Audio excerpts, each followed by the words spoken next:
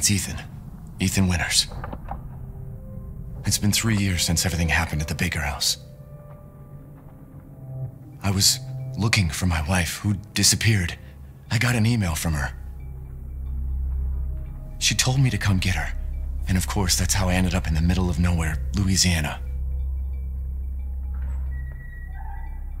I found Mia being held captive in a dark basement. She wasn't thinking right. She attacked me like some kind of wild animal.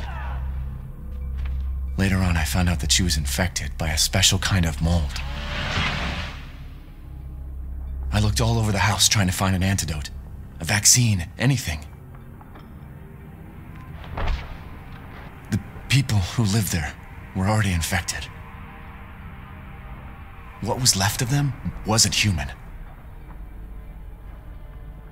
The source of the infection was a bioweapon that looked like a little girl. Her name was Evelyn. I fought the fucked up family and was able to treat Mia's symptoms with a serum.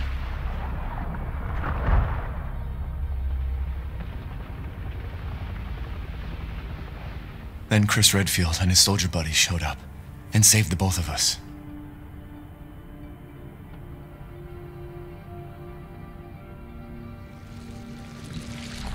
Is that enough? I really don't want to talk about what happened anymore. It's all over now.